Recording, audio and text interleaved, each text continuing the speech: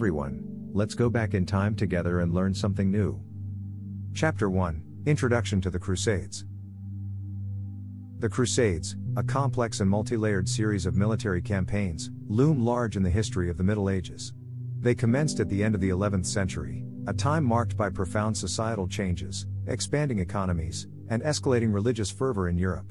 Rooted in religious belief and political ambition, these expeditions left an indelible impact on Christian and Muslim relations, shaping the socio-political landscape of vast regions and shaping the course of history. When we delve into the etymology of the term crusade, we uncover its origins in the Latin word cruciata, which derives from crux or cross. The Crusaders, known as cruces in adi or those signed by the cross, undertook these missions under the sign of the cross, affirming their commitment to a holy endeavor.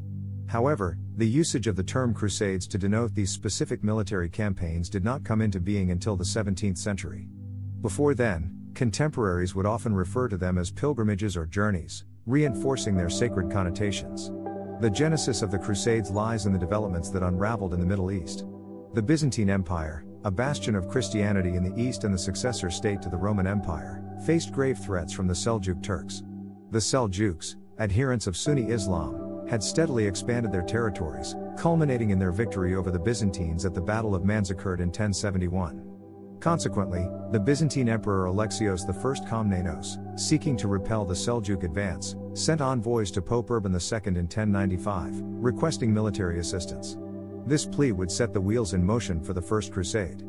Pope Urban II's response came in the form of a sermon delivered at the Council of Clermont, France, in November 1095. His speech ignited the religious and martial zeal of his audience. He painted vivid, distressing images of Christian suffering in the East and appealed to the knights and nobles of Western Europe to lay aside their differences and launch a holy war against the Muslims. The immediate objective was to aid the embattled Byzantine Empire. Still, as the Crusaders' mission grew in scope, the recapture of Jerusalem, the city central to Christian faith, emerged as the ultimate goal. The response to Urban's call was extraordinary. The First Crusade was not an organized military campaign led by kings, as later ones would be. Instead, it was a popular movement comprising groups of knights, clerics, peasants, and others, all spurred by religious conviction, a desire for adventure, or the allure of potential wealth.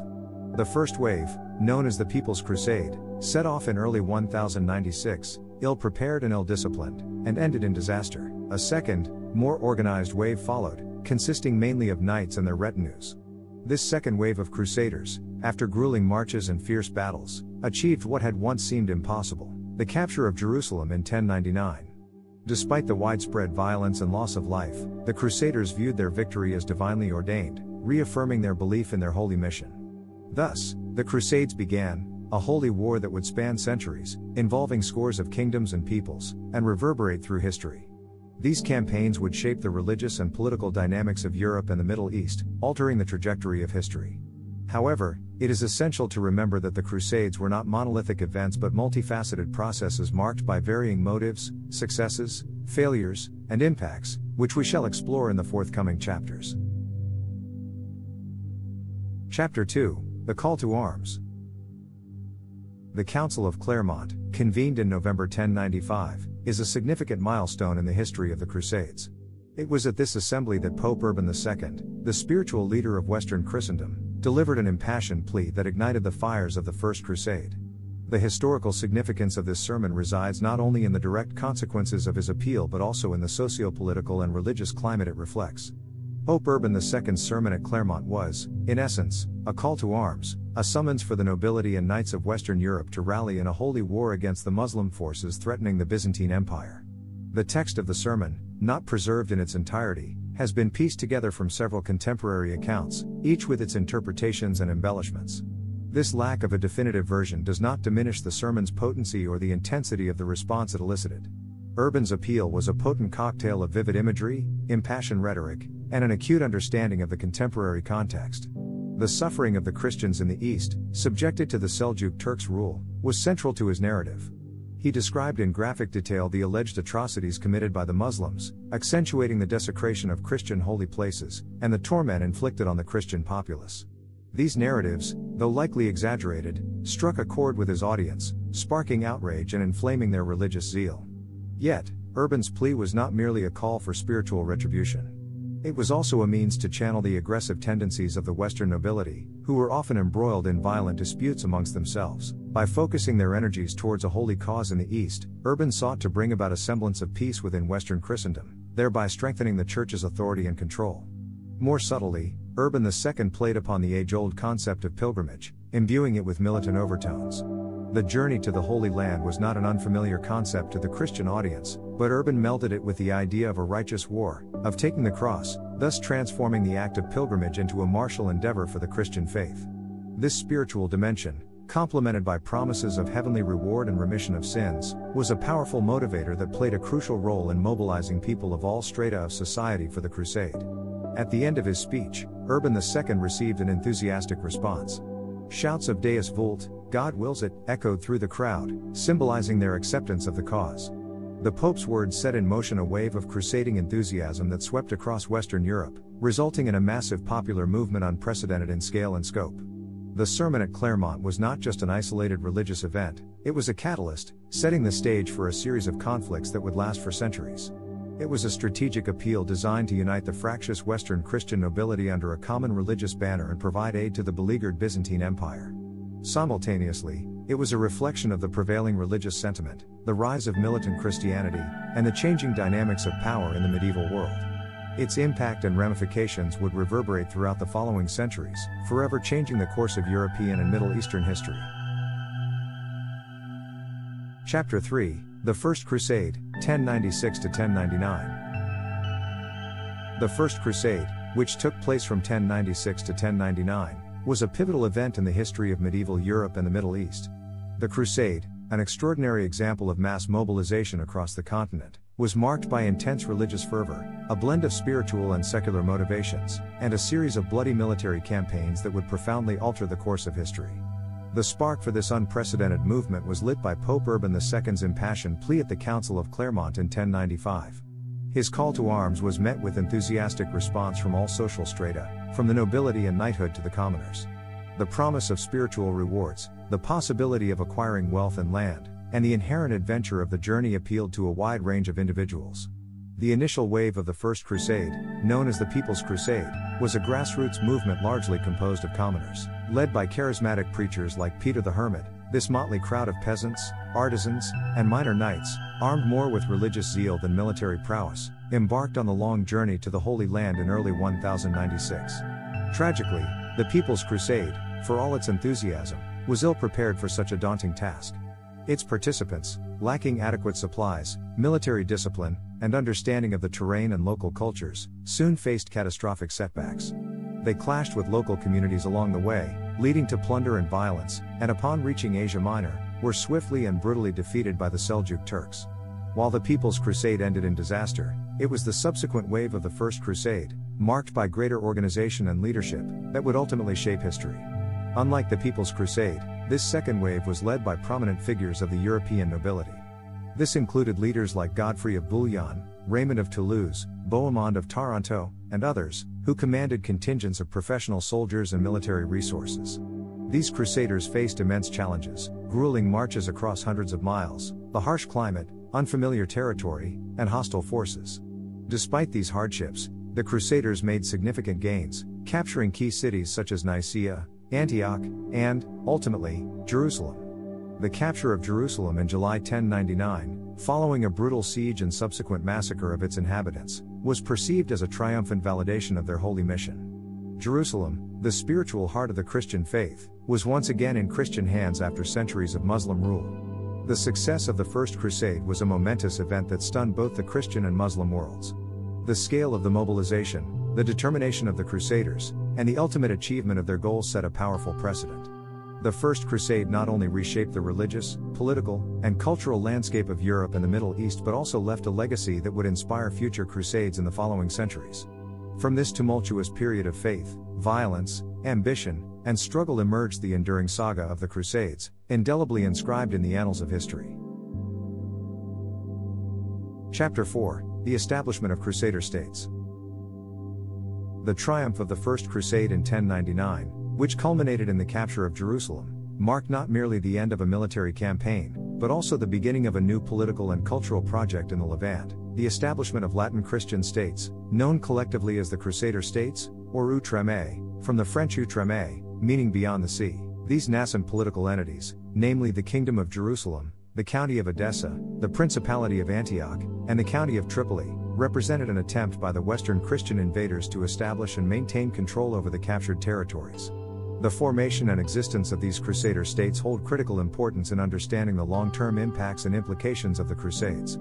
The Kingdom of Jerusalem, considered the most significant of these states, was founded in 1099 following the Crusaders' seizure of the city. It emerged as a feudal state modeled largely after those in Western Europe, albeit with modifications to adapt to its unique geopolitical situation. Godfrey of Bouillon, one of the leaders of the First Crusade, was the first ruler, refusing the title of king and choosing instead to be known as the Defender of the Holy Sepulchre. Upon his death, his brother Baldwin I took the throne, becoming the first to take the title of King of Jerusalem. The kingdom, at its height, extended from Beirut in the north to the Red Sea in the south and encompassed key cities like Acre and Jaffa. To the north of the Kingdom of Jerusalem, two other Crusader states were established, the County of Edessa and the Principality of Antioch. The County of Edessa, founded in 1098 by Baldwin of Boulogne, was the first of the Crusader states. Despite its geographical separation from the other states and its vulnerability to Muslim counterattacks, Edessa held strategic importance as a buffer state. The Principality of Antioch, founded by Bohemond of Taranto in the same year, was another crucial state. Controlling the city of Antioch allowed the Crusaders to command a significant route to the Mediterranean, further consolidating their power in the region. Lastly, the County of Tripoli, established in 1109, was the final addition to the network of Crusader states. Located between the Principality of Antioch and the Kingdom of Jerusalem, its creation filled a critical gap in the Crusader-held territory along the eastern Mediterranean coast. The establishment of these Crusader states represented an ambitious attempt to transplant Western feudal systems and Latin Christian control into a predominantly Muslim region with a complex ethnic and religious tapestry. Despite their successful establishment and early expansion, these states were surrounded by potentially hostile powers, requiring constant vigilance and defense. Moreover, they necessitated the establishment of a Latin Christian society in a region geographically distant and culturally different from Western Europe, posing substantial administrative, social, and economic challenges. These challenges, along with the state's survival, interaction with neighboring societies, and eventual decline, provide a fascinating lens through which to explore the broader crusading endeavor's complexities and contradictions. Chapter 5, The Second Crusade, 1147 to 1149. The Second Crusade, which spanned from 1147 to 1149, was the next major crusading expedition following the triumph of the First Crusade. Unlike its predecessor, however, this crusade, despite being a royal endeavor endorsed by the papacy and led by two of the most powerful monarchs of Europe, was marred by a series of misfortunes and ultimately ended in failure. The trigger for the Second Crusade was the fall of the County of Edessa in 1144, the first of the Crusader states, to the Muslim general Zengi, the Atabeg of Mosul. The loss of Edessa sent shockwaves through Christian Europe. Pope Eugene III responded by issuing the papal bull Quantum Predecessors in December 1145, calling for a new expedition to the Holy Land. This was the first time a crusade had been called in response to a military setback, setting a precedent for future crusades. The leadership of the Second Crusade was taken up by two European monarchs, Louis VII of France and Conrad III of Germany, marking the first time that reigning kings led a crusade. This royal leadership was in stark contrast to the First Crusade, which was spearheaded primarily by lesser nobility. The active involvement of such influential rulers signaled the increasing significance and scale of the crusading movement. Despite the high profile of its leaders, the Second Crusade was beset by problems from the outset. Differences in strategy, culture, and language led to tensions between the French and German contingents, which were further exacerbated by the Byzantine Empire's perceived lack of support. The Crusaders' march across Asia Minor was fraught with difficulties, culminating in a disastrous defeat by the Seljuks near Dorylaeum in October 1147. The surviving Crusaders limped on to Antioch, but their strength and morale were severely depleted. In 1148, the Crusader leaders convened at the Council of Acre to decide on their next move. After much deliberation, they elected to launch an attack on the city of Damascus, a former ally of the Crusader states. The siege of Damascus, however, proved disastrous. Divisions among the Crusader leadership, coupled with a robust defense by the Damascenes, led to a swift and humiliating failure. The Crusaders were forced to retreat after only 4 days, marking a disheartening end to their expedition. The failure of the Second Crusade had far-reaching implications. The unsuccessful siege of Damascus alienated a potential ally and strengthened the resolve of the Muslim powers in Syria. Furthermore, the defeat dealt a severe blow to the prestige of the papacy and the crusading ideal, leading to a sense of disillusionment and cynicism in Europe. The fallout from the Second Crusade set the stage for further Muslim consolidation and the eventual launch of the Third Crusade. Chapter 6: The Fall of Jerusalem and the Third Crusade, 1187 to 1192. The fall of Jerusalem in 1187 to the Muslim leader Saladin was a shocking blow to Christendom. This pivotal event marked the end of almost a century of Christian rule and served as the catalyst for the Third Crusade. This crusade, also known as the King's Crusade, was notable for its illustrious leadership by three of Europe's most significant rulers: Richard I the Lionheart of England, Philip II of France, and Emperor Frederick I Barbarossa of the Holy Roman Empire. In the years leading up to 1187, Saladin, the Sultan of Egypt and Syria, had successfully unified much of the Muslim Near East under his rule. His ultimate victory came in July 1187, at the Battle of Hattin, where he inflicted a catastrophic defeat on the forces of the Kingdom of Jerusalem. The road to Jerusalem lay open, and by October, Saladin had retaken the Holy City.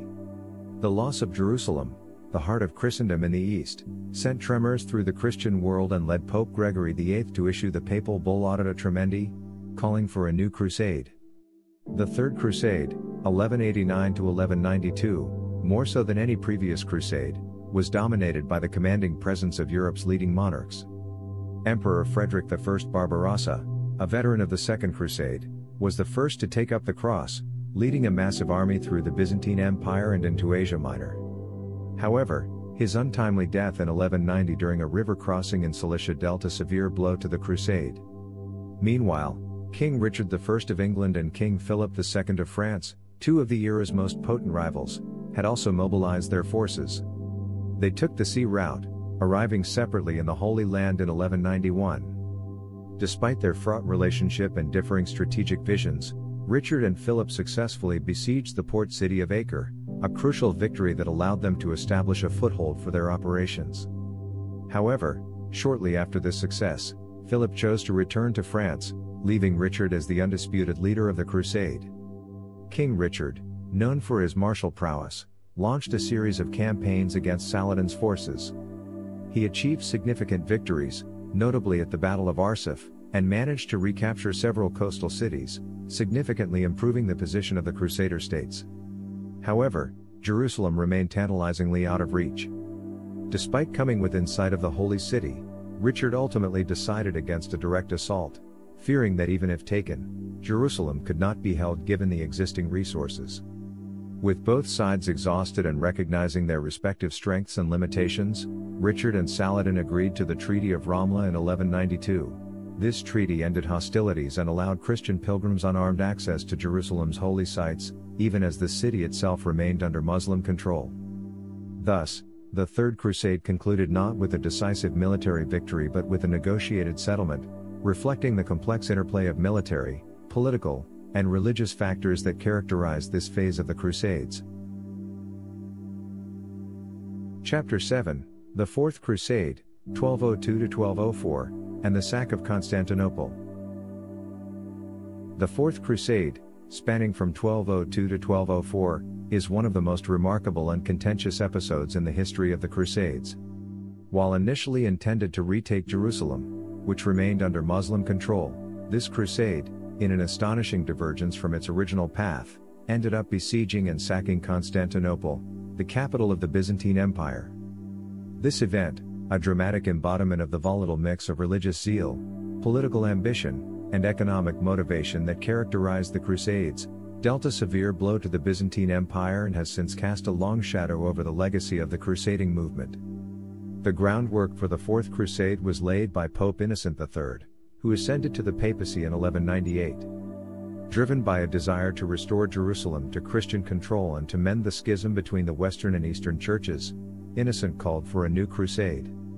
He envisaged an ambitious plan to bypass the well-defended territories in the Levant and instead invade Egypt, which was viewed as the heart of Muslim power in the region. To carry out this plan, the Crusaders turned to the maritime Republic of Venice for naval transportation. However, the Crusaders could not meet the payment for the Venetian fleet, leading to a controversial and fateful deal. In return for a delay in payment, the Crusaders would assist Venice in capturing the Christian city of Zara on the Dalmatian coast, which had rebelled against Venetian rule. The siege of Zara in late 1202 was a success, but it sparked outrage across Europe.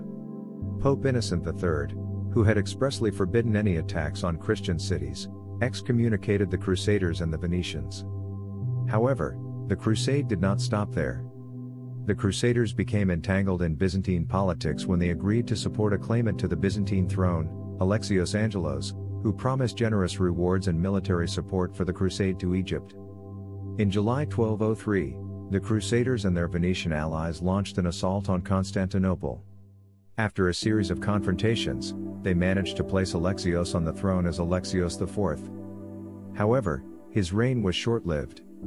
He was unable to deliver on his lavish promises, leading to his overthrow and murder in a palace coup in early 1204.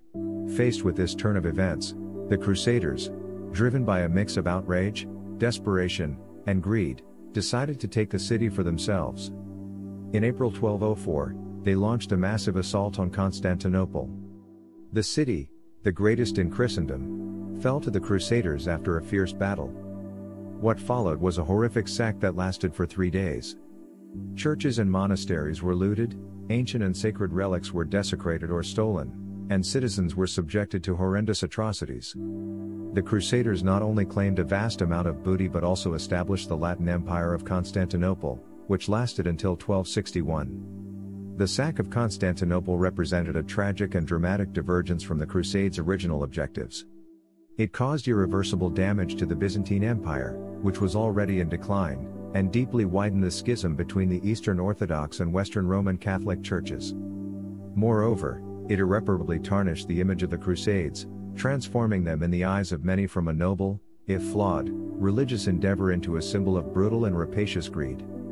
The Fourth Crusade stands as a stark testament to the unpredictable trajectories of historical events and the profound impacts these can have on the course of civilizations and cultures.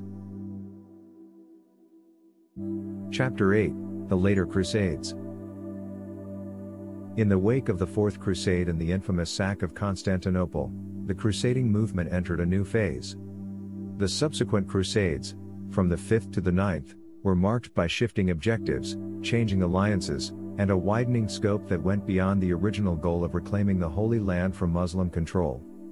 This period also saw the launch of several distinct yet related campaigns, such as the Albigensian Crusade and the Children's Crusade, which further stretched the boundaries of what could be considered a crusade. The Fifth Crusade, 1217 to 1221, was an attempt to recapture Jerusalem by invading Egypt, similar to the initial plan of the Fourth Crusade. However, despite initial successes in capturing Damietta, the crusade ended in failure due to tactical mistakes and lack of coordination among the Crusaders. The Sixth Crusade, 1228 to 1229, led by Emperor Frederick II of the Holy Roman Empire, took a diplomatic route. Through negotiations, Frederick managed to regain control of several sites in the Holy Land, including Jerusalem, albeit without its fortifications. The Seventh Crusade, 1248 to 1254, led by King Louis IX of France, again targeted Egypt. This crusade, one of the best organized, was marked by Louis's deep piety and his desire to fulfill his crusading vow. However, after an initial victory at Damietta, the crusade met a disastrous defeat at the Battle of Al-Mansura, and Louis was taken captive. The 8th, 1270, and 9th Crusades, 1271 to 1272, while less defined, were also centered around the figure of Louis IX. The Eighth Crusade ended abruptly with Louis's death outside Tunis, and the Ninth, led by Prince Edward of England, achieved little lasting success. In addition to these major crusades, this period also saw other campaigns branded as crusades but directed towards targets other than the Muslim powers in the East. The Albigensian Crusade, 1209 to 1229, initiated by Pope Innocent III, was waged against the Cathars, a heretical Christian sect in southern France. This brutal and violent campaign was aimed at wiping out the Cathars and bringing the region firmly under the control of the French crown and the Catholic Church. The Children's Crusade of 1212, more a popular movement than a formal crusade, was another extraordinary episode. This crusade, led according to chronicles by a French shepherd boy named Stephen and a German boy named Nicholas, involved thousands of children, adolescents, and adults marching towards the Holy Land to peacefully convert Muslims. Most never reached their destination, and many were reportedly sold into slavery, marking this crusade as one of the most tragic events in the history of the crusading movement. Furthermore, the concept of crusading was applied in other contexts, including campaigns against the Moors in Spain, the pagans in the Baltic region, and political opponents of the papacy in Italy.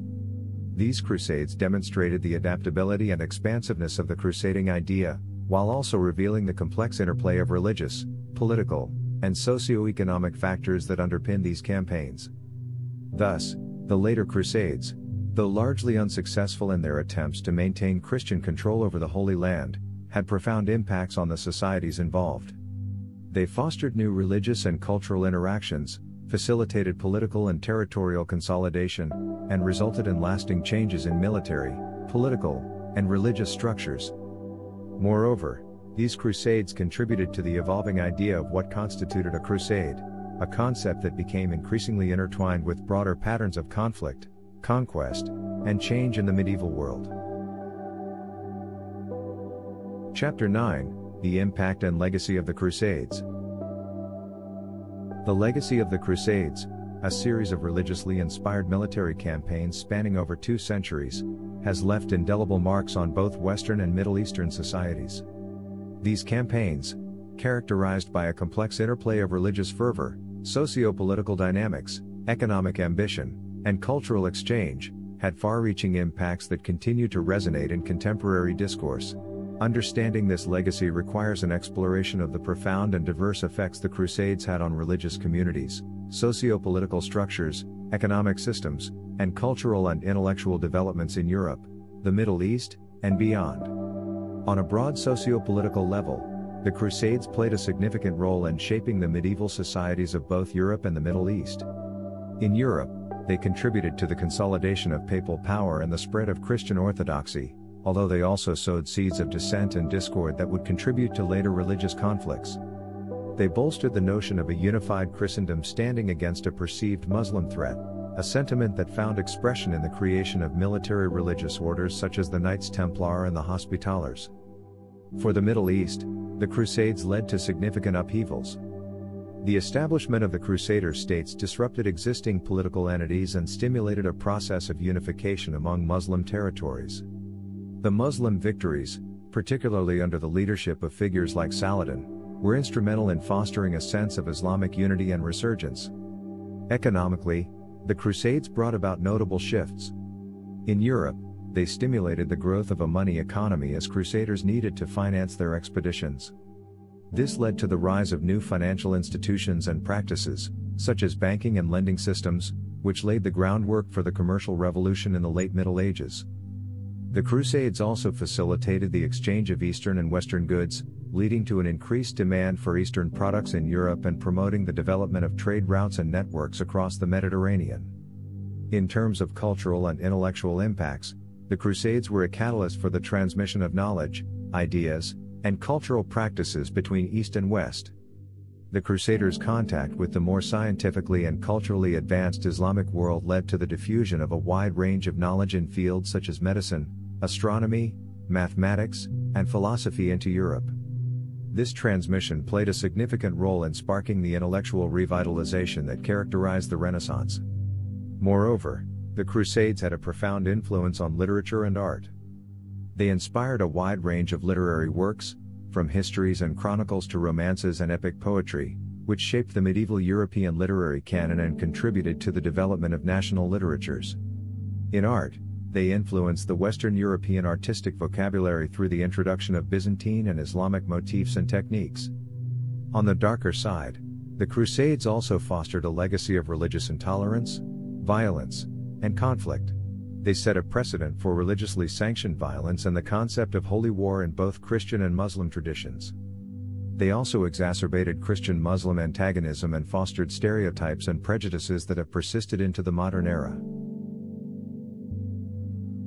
Chapter 10, Conclusion. The Crusades, spanning over 2 centuries from the late 11th to the late 13th century, represent a seminal period in world history. They were not simply a sequence of religious wars, as traditionally portrayed, but a complex phenomenon that influenced a range of social, political, economic, and cultural aspects of both Western and Middle Eastern societies. To grasp the full significance of the Crusades, it is essential to view them as both a product of, and a catalyst for, broader historical processes and transformations. Religiously, the Crusades were born out of the fusion of Christian piety, reform movements within the Church, and the concept of holy war. They represented an attempt to mobilize Christian society for a common cause, to defend Christendom and regain the Holy Land, perceived to be under threat from Muslim expansion. Yet, as the chapters of this study demonstrate, the religious goals were intertwined with socio-political and economic objectives. The role of religious fervor cannot be disentangled from the ambitions of secular and ecclesiastical elites, the dynamics of feudal society, and the lure of economic gains. Politically, the Crusades had profound implications. In the West, they contributed to the expansion of papal power, the development of new forms of military organization and chivalric ethos, and the assertion of a collective Christian identity. In the East, they disrupted existing political structures, provoked the unification of Muslim powers, and shaped the trajectories of states and societies in the region. Yet, these political transformations were not merely the outcomes of the Crusades but also part of the reasons they were launched and sustained. Economically, the Crusades were both driven by and resulted in substantial changes. The need to finance the Crusades stimulated developments in Western European economies, contributing to the rise of commercial and financial practices that paved the way for the late medieval economic expansion. At the same time, the Crusades opened up new avenues for cultural and commercial exchange between the East and West, fostering a more interconnected and globalized medieval world. Culturally and intellectually, the Crusades had a profound and lasting impact.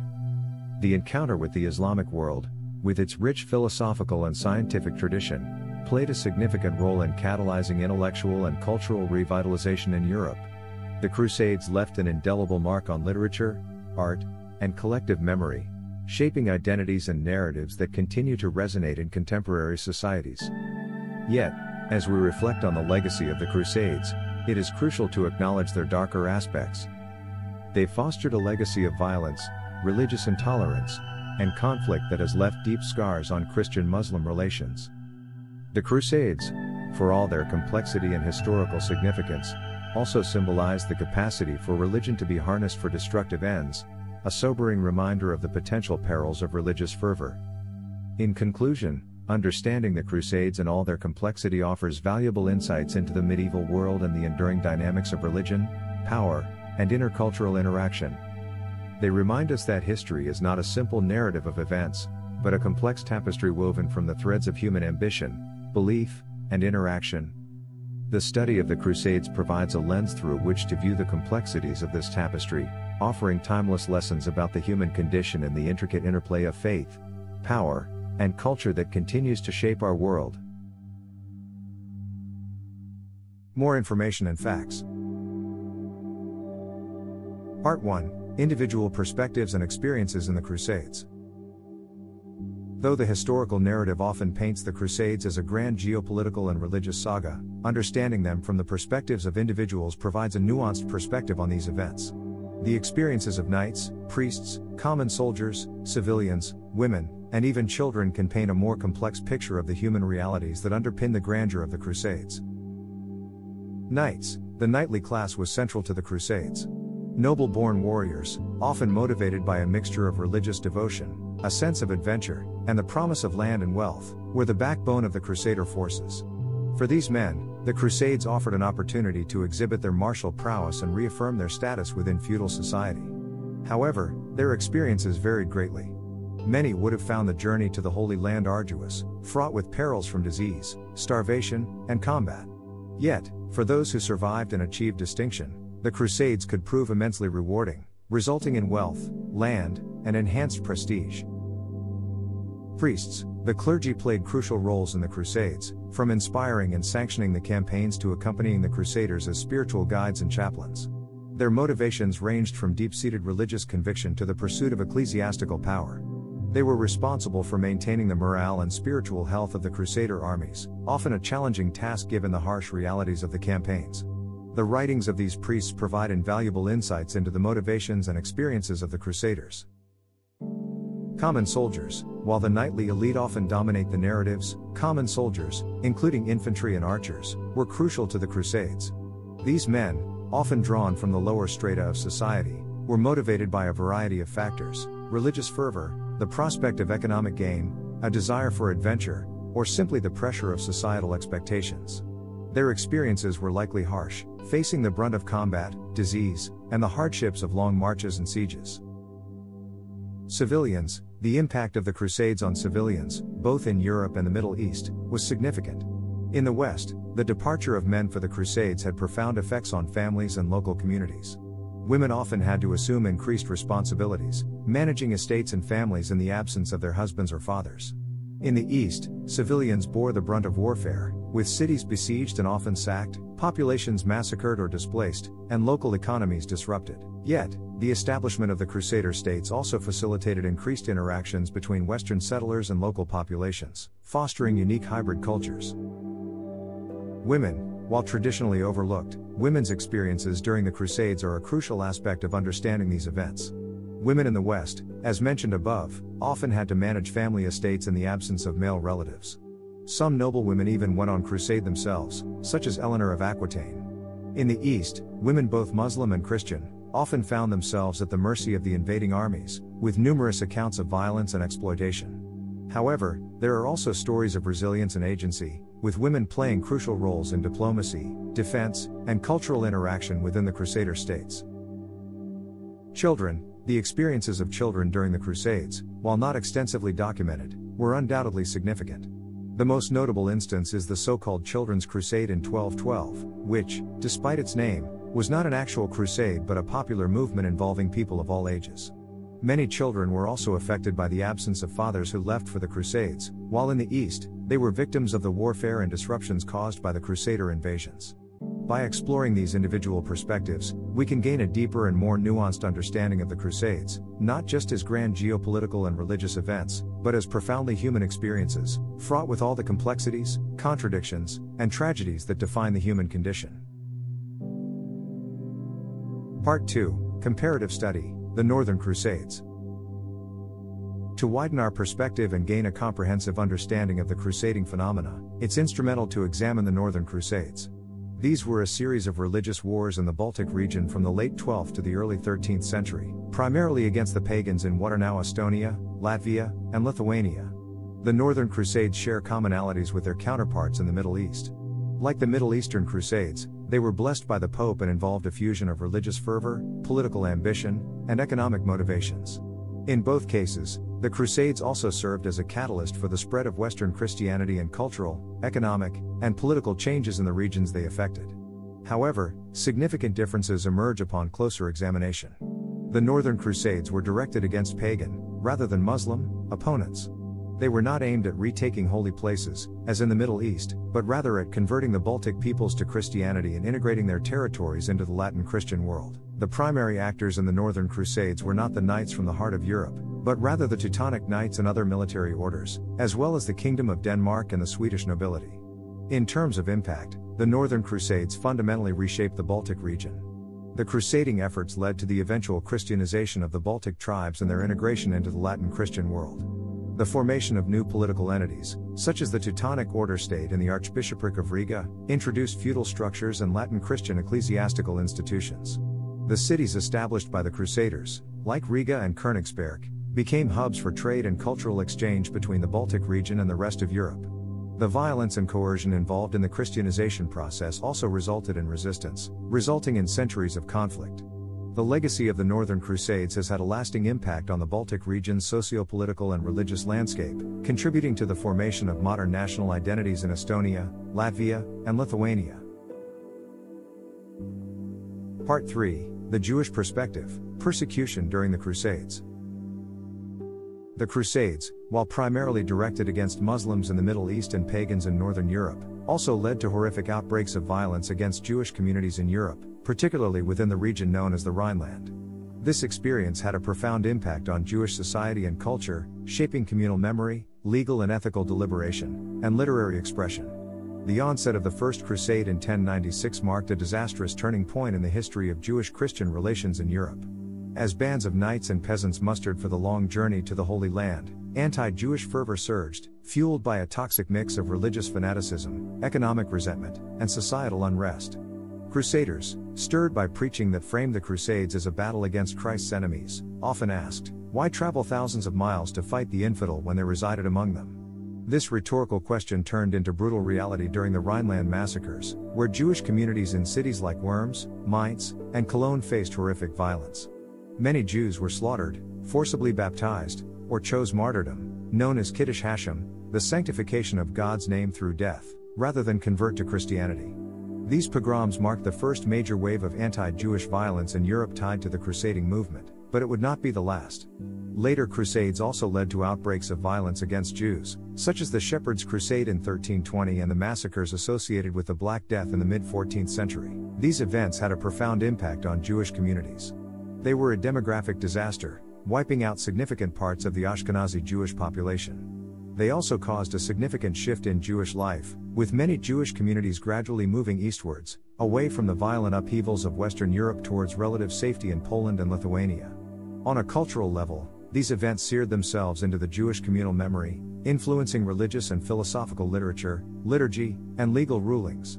The narratives of the Jewish martyrs during the First Crusade, known as the Chronicles of Martyrdom and Destruction, Hebrew, Gezerot Tatnu, became integral parts of Jewish historiography. They are commemorated through liturgical poems, slihot and kinot, and fast days.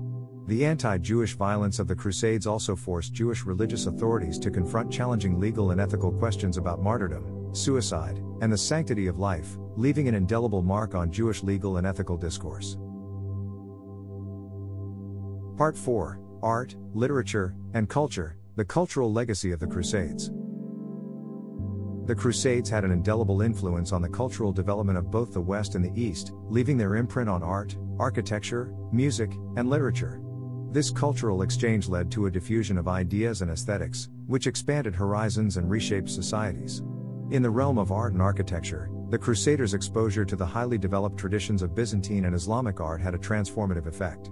The Crusader states, notably Antioch, Jerusalem, and later Cyprus, became crucibles of cross-cultural interaction, synthesizing elements from Latin, Byzantine, and Islamic art into a unique aesthetic. For instance, the Church of the Nativity in Bethlehem, reconstructed during the Crusader era, shows clear influences of Byzantine and Armenian styles. The diffusion of Islamic art and architecture into the West, especially the use of intricate geometric designs and the employment of horseshoe and pointed arches, also played a role in the genesis of the Romanesque and Gothic styles in Europe. The Crusades' impact was not confined to the visual arts. They also had a transformative effect on literature. Crusade narratives, whether in Latin chronicles or Old French chansons de geste, proliferated, shaping the medieval understanding of history and warfare. The Crusades also intersected with the development of the Arthurian and Grail literary traditions. In works such as Wolfram von Eschenbach's Parzival, the idea of the knight as a holy warrior on a spiritual quest found its ultimate expression. Similarly, the figure of the Saracen, Muslim, knight, such as Saladin, entered Western chivalric romance, representing the noble, virtuous other.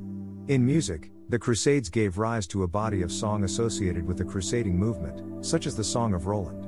These songs were used to stir up enthusiasm for the Crusades and chronicle the exploits of the Crusaders. On a broader level, the contact with the Middle East enriched European music with new instrument types, rhythms, and melodic structures. Moreover, the cultural influence of the Crusades had an intellectual aspect. The Crusades' contact with the Muslim world played a role in the translation movement of the 12th century, which brought Greek and Arabic philosophical and scientific texts to the Latin West. These translations, including works by Aristotle, Galen, and Avicenna, profoundly influenced scholastic philosophy and the development of universities in Europe. Part 5: Long-Term Legacy and Memory, Remembering the Crusades. The Crusades have left an indelible imprint on historical memory, both in the West and in the Middle East.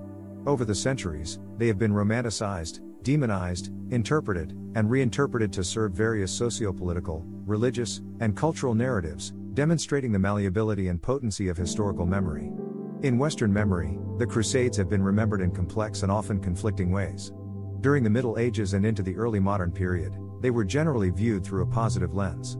The Crusaders were valorized as religious heroes embarking on a spiritual quest, an interpretation reflected in contemporaneous chronicles, chivalric romances, and the widespread popularity of Crusade indulgences. In the Romantic era, the Crusades became idealized as a heroic age of faith and chivalry, epitomized in works like Sir Walter Scott's The Talisman and reflected in the Gothic Revival architecture. During the colonial era, crusading rhetoric was employed to justify Western imperial ventures, presenting them as a civilizing mission. However, in the wake of 2 world wars and the decolonization process, the Western perception of the Crusades began to shift. They started to be seen more critically as a destructive, aggressive, and intolerant phenomenon, a perspective popularized in works like Stephen Runciman's History of the Crusades. In the Middle East, the memory of the Crusades also evolved over time. Unlike in the West, the Crusades did not play a significant role in Muslim historical consciousness until the modern era. Medieval Muslim historians did not view the Crusades as a unified movement but as a series of disconnected Frankish invasions.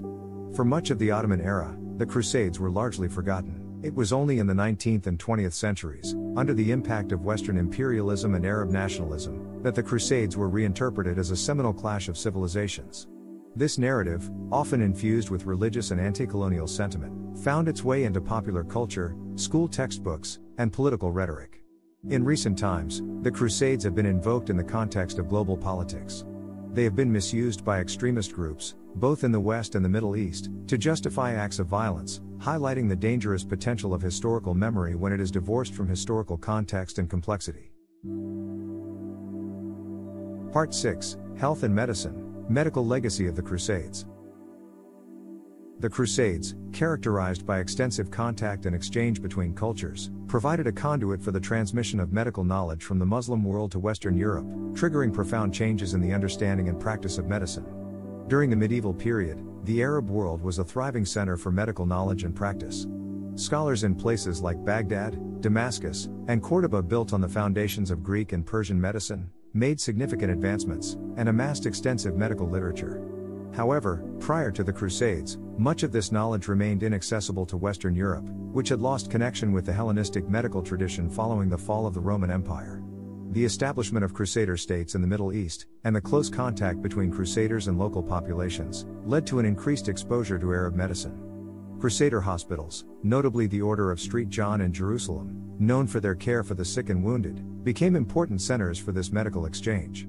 Here, Western practitioners encountered advanced techniques in surgery, hygiene, and the treatment of wounds, such as the Arab practice of stitching wounds with silk and using antiseptics like alcohol. They also became acquainted with the Arab tradition of hospital organization and medical education. However, the most lasting impact of the Crusades on Western medicine came from the translation of Arabic medical texts into Latin. Crusaders brought back numerous manuscripts on medicine, which found their way into monastic libraries. These included the works of renowned scholars like Ibn Sina, Avicenna, Al-Razi, Rhazes, and Ibn Rushd, Averroes. Translated mostly in centers like Toledo in Spain and Sicily, which had close contact with the Arab world, these texts provided a gateway to a wealth of medical knowledge. The Canon of Medicine by Avicenna, for example, became a standard medical textbook in medieval European universities. It introduced Western practitioners to systematic observation, clinical trials, and the understanding of diseases in terms of contagious nature and environmental factors, representing a significant leap forward from the humor-based approach of Galenic medicine. In the wake of the Crusades, the practice of medicine in Western Europe began to transform. Hospitals began to multiply, inspired by the Arab model. Universities started teaching Arab medicine, and surgery began to develop as a distinct discipline. The medical renaissance of the 12th century, sparked by the translations of Arabic medical texts, laid the groundwork for the later developments in medicine during the Renaissance and Enlightenment. Part 7: Technology and Military Tactics, the Crusades as a Crucible of War. The Crusades were not only religious campaigns but also major military expeditions. They brought together armies from disparate regions, pitting Western European knights against Middle Eastern warriors in a conflict that spanned more than 2 centuries. The varied terrains, from the fortified cities of the Levant to the open plains of Anatolia, and the clash of different military cultures, led to significant advancements and exchanges in military technology and tactics. Western European armies, prior to the Crusades, had been characterized by heavy cavalry, knights in armor wielding lances. This form of warfare, suited to the open fields of Europe, ran into difficulties in the Middle East, where the landscape was varied and where local forces, particularly the Turkish forces, utilized more mobile forms of warfare, including the extensive use of horse archers. The experiences in the Holy Land, consequently, led to adaptations and innovations. For instance, the Hospitallers and Templars, two prominent military monastic orders, combined Western heavy cavalry tactics with aspects of local military practices to create a uniquely effective fighting force. In terms of military technology, the Crusades saw several key developments. Perhaps the most significant was in the field of fortification. The Crusaders, upon capturing territory, were often required to hold and defend cities and castles against counterattacks. The need for effective fortifications led to a rapid development in castle design and construction, with many Crusader castles featuring both Byzantine and Islamic influences, in addition to traditional Western designs.